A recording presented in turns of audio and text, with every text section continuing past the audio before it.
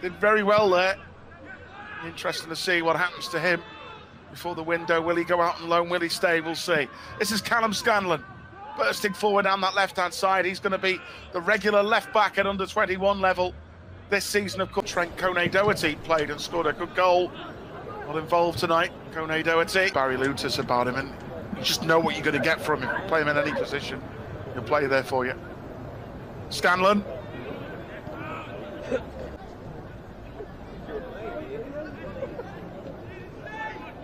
And Robinson, Ballard in the centre.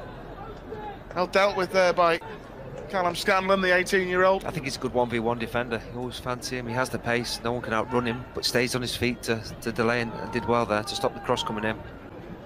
Terence Miles, Scanlon, backing his own confidence to get out of a tricky area. Calum Scanlon, and he's quick. By the way, Calum Scanlon, Mel's, against Everton. That was only his second game at Premier League 2 level in the mini derby. He was unbelievable down that left-hand side. Yeah, really pleased. He was incredible. Yeah. Energy levels, running at them like that and whipping balls in, left, right and centre. Caused trouble all night. Good entertainment, though. Southampton. Liverpool leading 1-0. That's good play by Scanlon there.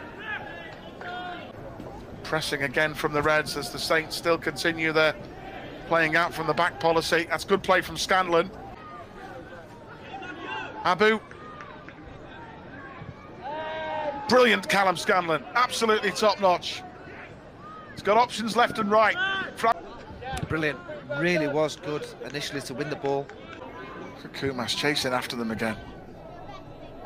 Scanlon winning it again. I think, you know, that shot of the goal in the blue top behind the goal, it might have been the guy who's been singing all night, because when Norris finished it, he was great celebrations by that chap behind the goal on his own.